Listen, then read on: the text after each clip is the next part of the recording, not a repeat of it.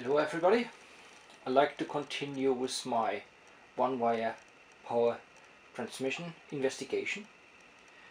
And for those of you who remember the last time I did some testing, I said I will have coils created which allows me to have a more precise ability to measure consistency of power and so on. That means I have created various coils with identical lengths of windings, except of one where I have double layer, but they have all different characteristics about how they are wound. I will get later to that. The same counts for the primary. So I have clockwise, counter-clockwise wounding, and I have individual, independent and different inductance on them. So I will go through them to individual steps. For those of you who might notice, so the time limit for my videos is about 10 minutes. So I will have a couple of sessions to go through that various coils to explain the functionality and the benefits they have in a system. Let's continue with a setup I had before. Test this kind of Tesla radiant one-wire system here designed, working in that so-called fashion. I had it in the first instance with coils I had at hand, but I didn't have them specifically built. But as I mentioned, I have built them now. So if you look at the setup here, I have here precise 4 microhenry counterclockwise primary. I have the equivalent amount of copper 1:1. The specific length is 35 centimeter wire 0.5, that's 25.5 gauge, 26 SWG, and 680 windings. This one has a resistance of 11.5, close to 12 ohm. It varies over a little bit, even for identical amount of copper, between 11, 11.5, 11.8 millimeter. So this side is counterclockwise. This side identical but clockwise. You see a similar setup. Here I have a 10 nanofarad 20 kilovolt capacitor, and this one is not, I repeat, is not in sync with the one on the driver side. Here I use 45 nanofarad. I have to use a little resistor because it draws quite a lot of current, and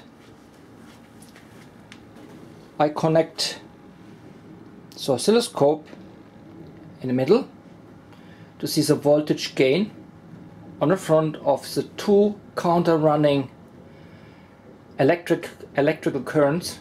So you have literally counterclockwise running here, and on this one you have clockwise running, and they're hitting each other here. So I measure that here. There should be something else, there should be a capacitor here, so I go at a later stage to that. That becomes a very, very important part here. But at the moment we just keep it as that. Measure the voltage here. The little neon bulb here is not, as you think, a load to prove that there is power in the system. No.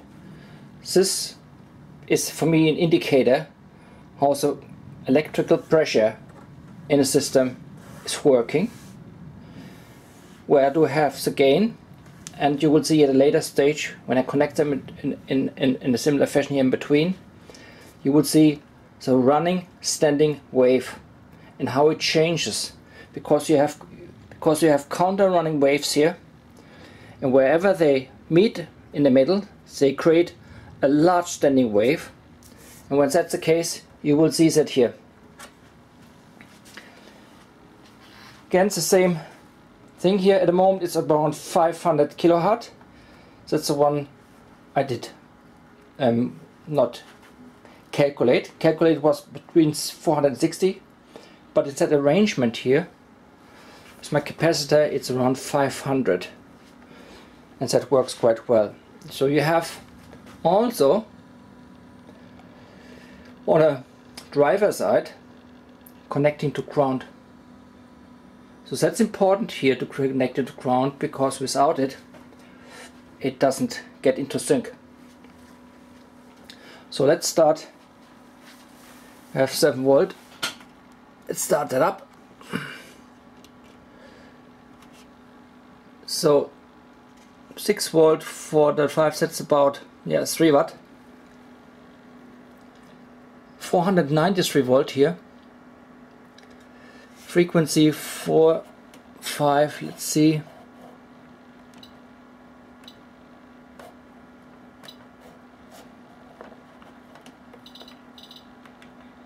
Yeah, 470, 505, that's correct. 560 says here. And my little neon tube is illuminated, so we can see it a little bit better. So I have connected it here on the output side, and the input side I have connected it here. So you see it is stronger on that side because the higher voltage goes in here, it's lower here. However, there's current in the system, otherwise I wouldn't have get it illuminated. But we will have a couple of different settings now to see how that works. Let's have a look on changing the frequency a bit. Yeah, it goes a little bit. That is a peak here. That's quite bright now. Okay, let me get it set up in a different fashion. So I have set it up in a different fashion now. Overall voltage is around 500 volt. Here's the same thing. Let me go to delta. 500 volt delta. So my setup now is one connection here on the middle coil, and I go here in the middle. So that means that becomes now more reactive to the ground. Can you see the counter running? So when I put my hand here, you can see that I can influence with the straight capacitance of my hand. Literally it's a standing wave. Can you see that? Let me have a look. Should be able to see that, yeah. See? I put it in my hand and it's counter running. Take it away.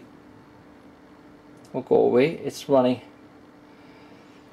from left to right. Touching it. It's running from right to left.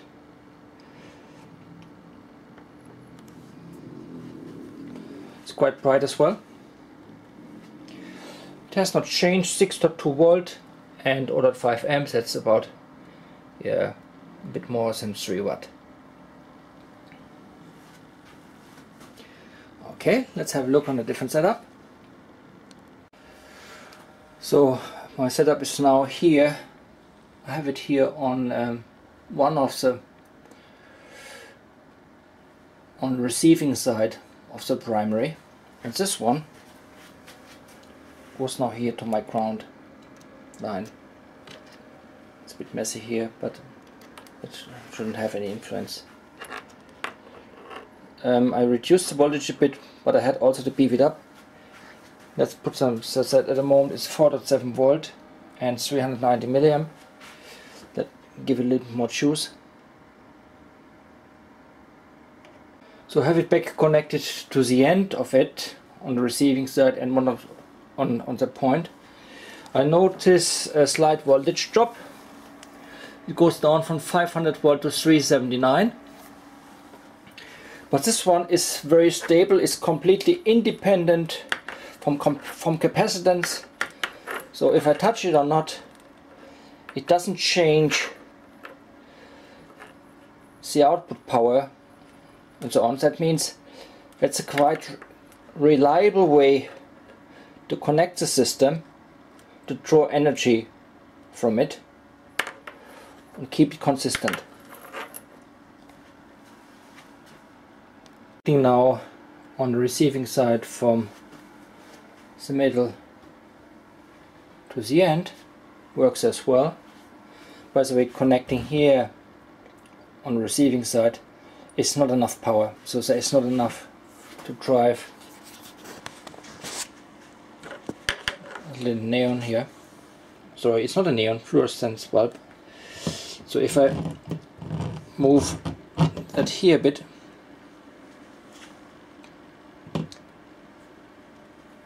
it changes the frequency,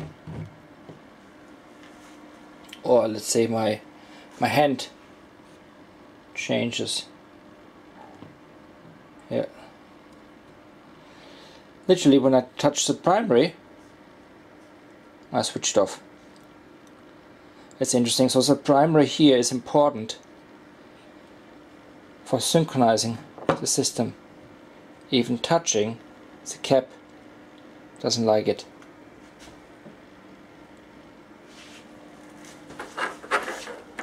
Touching the neon bulb on the other side,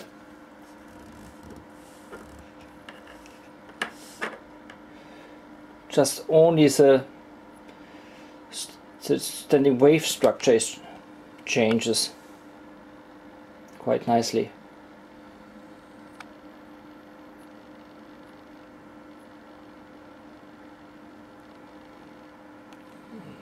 Sorry about that.